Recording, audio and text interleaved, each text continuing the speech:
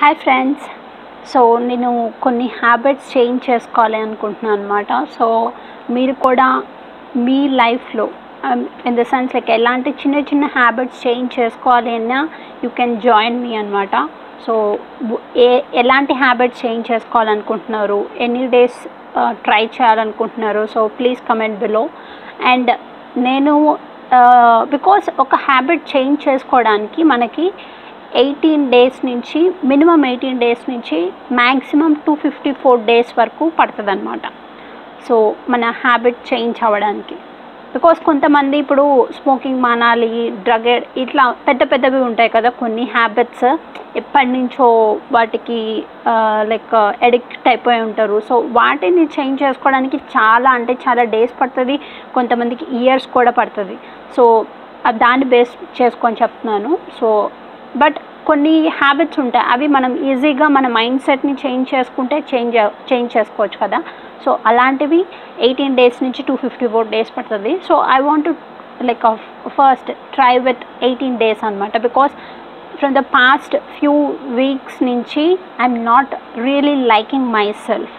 Because అంతకుముందు నేను like morning లేచేదాన్ని and నేను ఇంటర్వ్యూస్ కానీ లైక్ ఇంటర్వ్యూస్ బాగా చేసేదాన్ని for my English channel also. So and contact అయ్యేదాన్ని, ఇంకా ఇన్స్టాగ్రామ్లో యాక్టివ్గా ఉండేదాన్ని. అండ్ ఇంకా లైక్ అంటే చాలా మంచిగా ఉండేదన్నమాట by the end of the day. అంటే ఫర్ మై ఎఫర్ట్ ఆ ఎఫర్ట్ అయితే ఏదైతే పెడతానో like I will be so proud of for that effort అనమాట. బట్ ఇప్పుడు కొన్ని వీక్స్ నుంచి I'm not really liking my self. So అప్పుడు నన్ను నేను క్వశ్చన్ చేసుకుంటాను అనమాట. ఎప్పుడైనా నేను లేజీగా ఫీల్ అయినా కానీ, ఎప్పుడైనా నేను లోగా ఫీల్ అయినా కానీ, ఎందుకు ఫీల్ అవుతున్నాను, అది పోవడానికి నేను ఏదన్నా చేంజ్ చేసుకోవాలా, బికాస్ అంతకుముందు ఎలా ఉన్నాను ఇప్పుడు ఎలా ఉంటున్నాను, ఏదైనా హ్యాబిట్ చేంజ్ అవడం వల్ల నాకు ఇలా అనిపిస్తుందా అనేసి నన్ను నేను క్వశ్చన్ చేసుకుంటాను అనమాట. సో లైక్ అప్పుడు క్వశ్చన్ చేసుకున్నప్పుడు అనిపిస్తుంది అనమాట. అంతకుముందు నేను లైక్ లేచిన వెంటనే డైరీ రాయడం కానీ, డైరీ రాసుకునేదాన్ని. లైక్ డైరీలో మార్నింగ్ ఏ టైంకి లేచాను అండ్ ఆ టైంకి లేచినప్పుడు ఎలా ఫీల్ అవుతున్నాను, ఆ రోజు లేచిన వెంటనే అంటే టైర్డ్గా ఫీల్ అవుతున్నానా, ఎనర్జెటిక్గా ఉన్నానా, లైక్ నిద్ర సరిపోయిందా లేదా, ఇంకా తర్వాత నేనేమో like the most important 3 things I want to accomplish on that day. అంటే ఆ రోజు ఏవి ఇంపార్టెంట్ టాస్క్ ఏవైతే 3 ఉంటాయో అవి కంప్లీట్ చేయాలో అవి రాసుకుంటాను. నెక్స్ట్ లైక్ ఇంకా ఏమన్నా చిన్న టాస్క్లు అవి కంప్లీట్ చేయాల్సినవి ఉంటే అవి కూడా రాసుకుంటాను.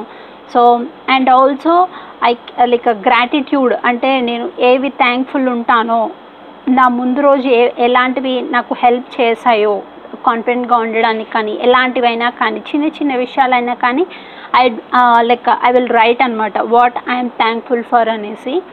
సో అండ్ ఇంకా అట్లా రాసుకుంటాను.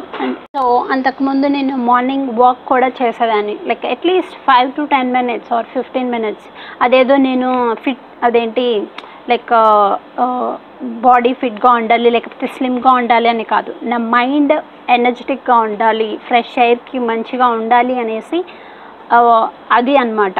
బికాస్ ఎప్పుడైతే నా మైండ్ హెల్తీగా ఉంటుందో, నా థాట్స్ మంచిగా ఉంటాయో, హెల్తీగా ఉంటాయో, ఆటోమేటిక్గా లైక్ నా బాడీ ఫిట్గా ఉంటుంది అండ్ ఆల్సో యాక్టివ్గా ఉంటుంది. అంటే ఎక్కడైనా లోపం జరిగినప్పుడు ఇట్ విల్ హెల్ప్ మీ అనమాట to figure it out. So అది నేను మంచిగా హెల్తీగా తిందాం, హెల్తీగా లైక్ నేను అండ్ బికాస్ లైక్ నేనే ప్రతిరోజు వంట చేసుకొని తింటాను అనమాట. So that is my like what I can say is stress buster అనమాట.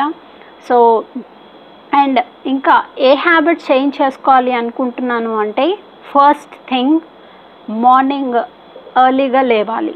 అది లేవాలి అంటే నేను నైట్ త్వరగా పడుకోవాలి. సో త్వరగా పడుకోవాలి అంటే నేను like what I can say is నేను ఆఫీస్ నుంచి వచ్చిన వెంటనే ఫ్రమ్ ద పాస్ట్ కొన్ని వీక్స్ నుంచి నేను ఆఫీస్ నుంచి వచ్చిన వెంటనే ఏదో ఒక వీడియో చూస్తూ జస్ట్ ఒక 5-10 minutes రెస్ట్ తీసుకుందామగా అనేసి పడుకుంటున్నాను అనమాట. సో కొన్నిసార్లు ఏమవుతుంది, అది 5-10 minutes అవుతుంది, కొన్నిసార్లు ఏంటంటే అది 15 minutes అవుతుంది, హాఫ్ అన్ అవర్ అవుతుంది, 1 hour అవుతుంది అనమాట. సో దాని తర్వాత లేచి వంట చేసుకోవడం కానీ, నెక్స్ట్ డే బాక్స్కి ప్రిపేర్ చేసుకోవడం కానీ అలా చేస్తున్నాను. So I want to cut that out అనమాట. సో అది తగ్గించుకుంటే నాకు నైట్ త్వరగా నిద్ర పడుతుంది. లేకపోతే ఏంటి అంటే ఈవినింగ్ టైం ఆఫీస్ నుంచి వచ్చిన వెంటనే పడుకుంటుంటే నాకు నైట్ టైం లేట్ అవుతుంది నిద్ర రావడానికి. సో అది one thing I want to cut it out.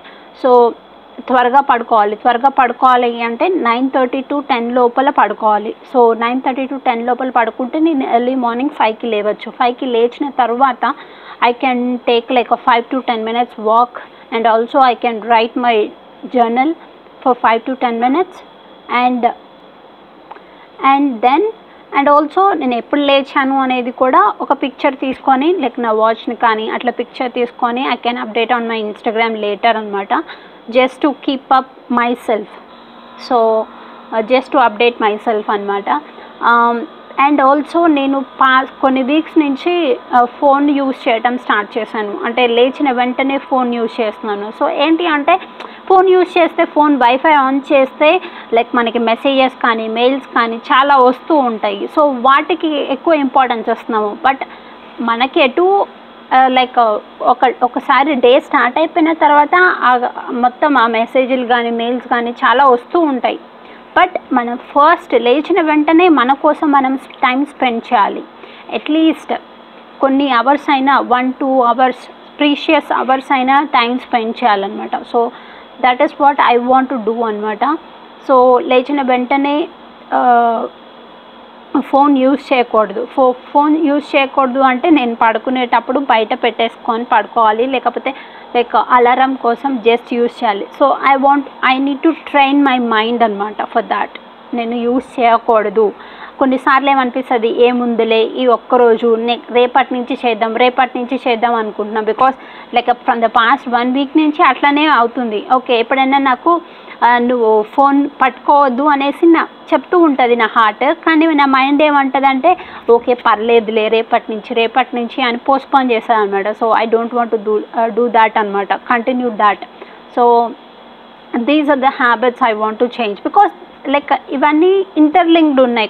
కొంతమంది అనుకోవచ్చు ఇన్ని హ్యాబిట్స్ ఒకేసారి చేంజ్ అట్లా అనుకుంటారు కదా. So no, these are like interlinked ఉన్నాయి కాబట్టి I want to do simultaneously అనమాట. సో నేను ప్రతిరోజు కూడా నా అప్డేట్ షేర్ చేసుకుంటూ ఉంటాను. సో నేను 18 days చేస్తున్నాను అనమాట. సో లైక్ 18 daysలో నేను చేశానా లేదా, లేకపోతే ఏదైనా ఎక్స్క్యూజెస్ చెప్పుకున్నానా నా మైండ్కి, అండ్ అప్పుడు ఎలా ఫీల్ అవుతున్నాను ఆ రోజు అనేసి ప్రతిరోజు అప్డేట్ చేసుకుంటాను. అండ్ మీరు కూడా ఏదైనా హ్యాబిట్ చేంజ్ చేసుకోవాలి మీ లైఫ్లో అనుకుంటే కమెంట్ బిలో. మీరు కూడా నాతో పాటు జాయిన్ అవ్వాలి అంటే కమెంట్ బిలో.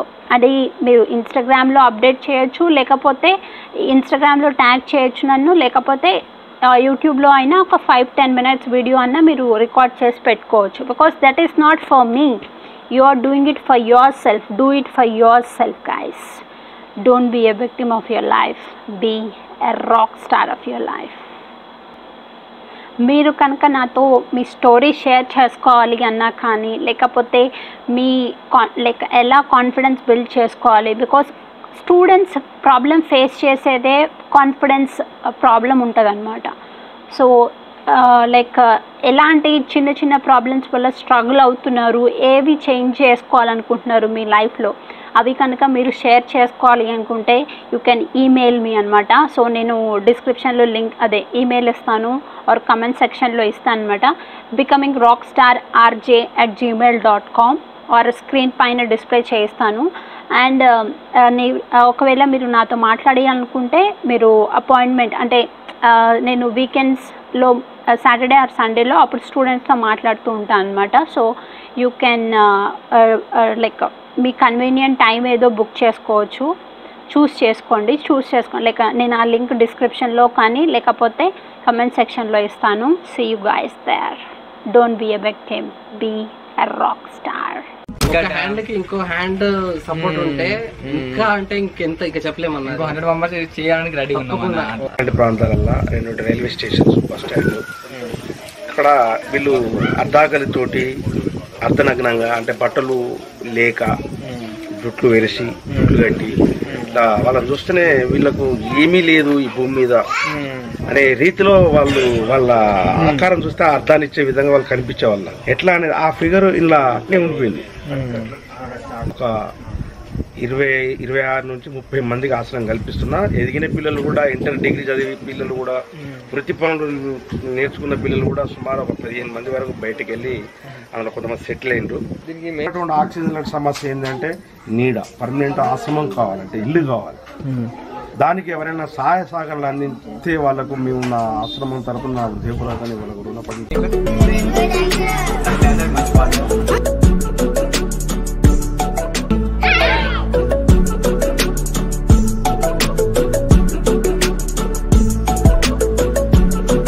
ఫ్రెండ్స్, ఇప్పుడే మనం స్పందన ఆర్ఫన్ వాలంటీర్ ఆర్గనైజేషన్ లో కలిసిన వాళ్ళను. సో మీరు చూసే ఉంటారు వాళ్ళ స్టోరీ ఏందో విన్నారు. వాళ్ళు సొంతంగా ఏదో ఒకటి చేయాలని చెప్పేసి సంస్థ నడిపిస్తున్నారు. సో మీరు కూడా ఏమైనా సాయం చేయదలుచుకున్నా, అట్లీస్ట్ వాళ్ళతో కాంటాక్ట్ అయ్యి మాట్లాడదామనుకున్నా, లేకపోతే ఏమైనా చెప్పదలుచుకున్నా కింద వీడియో డిస్క్రిప్షన్ లో లింక్ ఇచ్చేస్తా. లింక్స్, ఫేస్బుక్ లింక్స్, వాళ్ళ ఇన్స్టాగ్రామ్ పేజ్ అండ్ అట్లాగే వాళ్ళ ఫోన్ నెంబర్స్, బ్యాంక్ డీటెయిల్స్ మొత్తం ఇస్తా. సో మీరు కూడా వాళ్ళతో మాట్లాడండి. ఎవరైతే ఇంట్రెస్ట్ డొనేషన్ కోసం కావచ్చు, లేకపోతే ఏమన్నా వేరే విధంగా హెల్ప్ చేద్దాం అనుకున్నా కూడా వాళ్ళతో మాట్లాడచ్చు. 100 దేవుళ్ళే కలిసొచ్చినా అమ్మా నీలాగా చూడలేరమ్మా. కోట్ల సంపదే అందించినా నువ్విచ్చే ప్రేమే దొరకదమ్మా.